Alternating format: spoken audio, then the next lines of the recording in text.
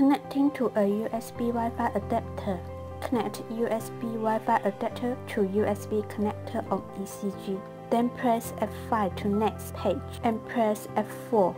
Select 3 Communication Setup. Then choose 1 Network Setting.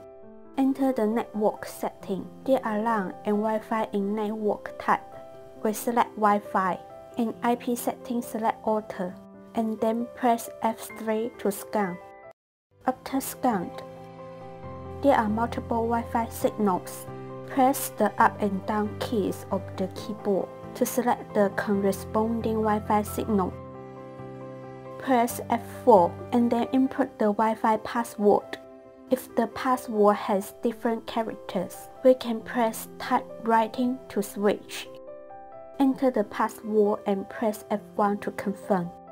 It indicates Wi-Fi is connecting. If symbol tick appears in front of the selected Wi-Fi, it means Wi-Fi has been connected. Press F1 to confirm. Then return to the main interface.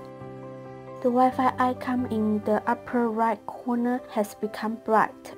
Note: ECG machine with kernel 1.30 or higher, and the software version v1.0.0.3 or higher.